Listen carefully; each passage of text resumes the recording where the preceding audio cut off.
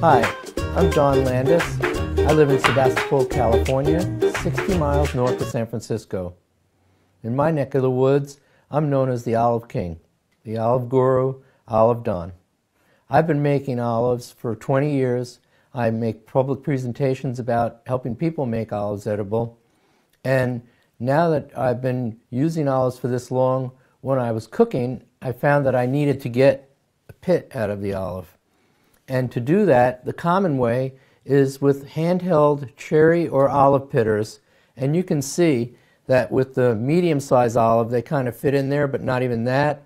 But I like to use big, colossal olives. Because remember, I pick my own olives and make them, and this handheld pitter really didn't work. It took me up to 2 hours to pit 5 cups of olives with this pitter, and I devised Don's Olive Pitter. This is my prototype, and I'm going to manufacture a completely stainless steel, NSF-approved olive pitter to be used in institutions, restaurants, and in homes. And I can pit all size olives with Don's Olive Pitter, jumbo olives included. They fit right in, and the mechanism is a gear on the shaft and the needle drive, and with the lever action, it's effortless to pop the pits out of even the greenest olives, which it's very difficult with these handheld pitters to really do the job.